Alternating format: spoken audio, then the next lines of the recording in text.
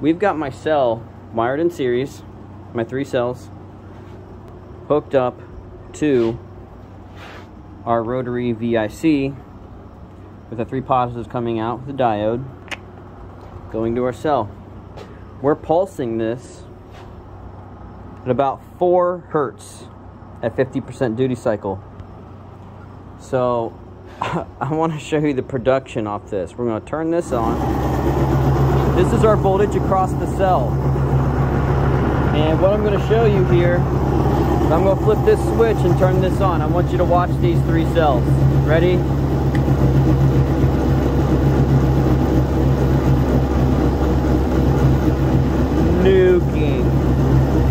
Nuking the cells. Look at this production. In this series of videos, I document my progress on unlocking the secrets of Stanley A. Meyer. For over a decade, I've studied and replicated the devices of Stanley Meyer, specifically the water fuel cell, a device that splits water into hydrogen and oxygen for use as a combustible fuel.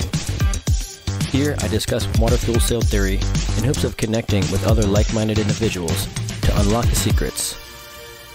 This is Stan's Revenge.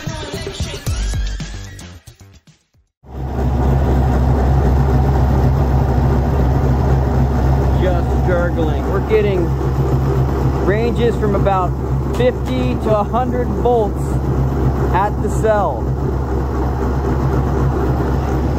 And you can see these things are just absolutely chugging. I tested the amperage on these. Amperage is extremely low running through these cells.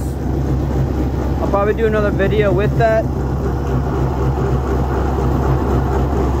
I'll hook up the amp meter to this too. I'm only putting a couple 100 milliamps to this VIC, coming back and producing hundreds of volts and just absolutely stunning, phenomenal, unreal amounts of hydrogen.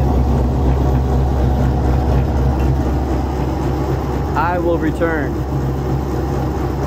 Alright, here's my rotary VIC I wound years and years ago. We're hooked up to a 1/2 power motor running about 1700 RPM, standard 110 volt. Amp meter hooked up to it to show what kind of amps we're pulling on that. We have our PWM running only about 4 hertz, 50% duty cycle, and then we have our current voltage across the cell. These are my 3 4-inch 6 cells wired in series, everything wired in series. We have diodes coming in and out of the cell, and then our 3 leads, positive leads off of the rotary VIC have these diodes, which then that feeds to the cell itself. This thing, I don't have an amp meter hooked up to it. Normally it pulls about 200 milliamps, somewhere in that neighborhood, well under 1 amp.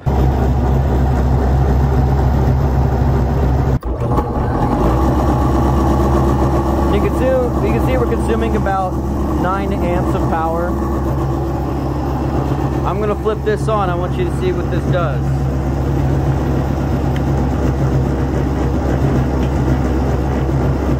Look at that production. Absolute insane production.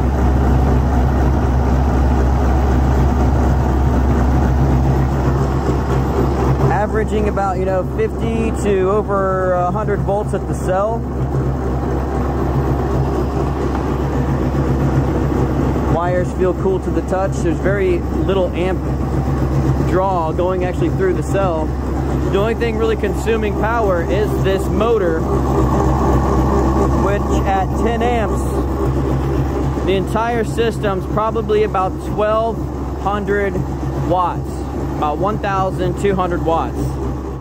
110 volt motor, 1/2 horsepower. Rotary VIC. Diodes from the windings. Diode in and out of the cell. My cell's wired in series. PWM. I'm slapping it just about 100%. I'm at 99% duty cycle at 2.75 kilohertz voltage across the cell. 8 amps consuming at idle.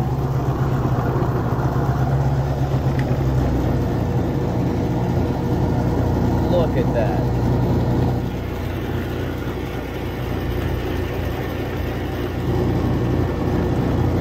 Just destroying it. 238 volts at the cell. Low amperage in the cell. I've got this little test wire right here. It does not get hot.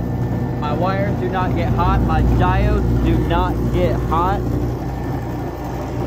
The only thing that gets hot is this motor right here because it's under so much stress. But we just have an incredible amount of production. I could not get enough of this.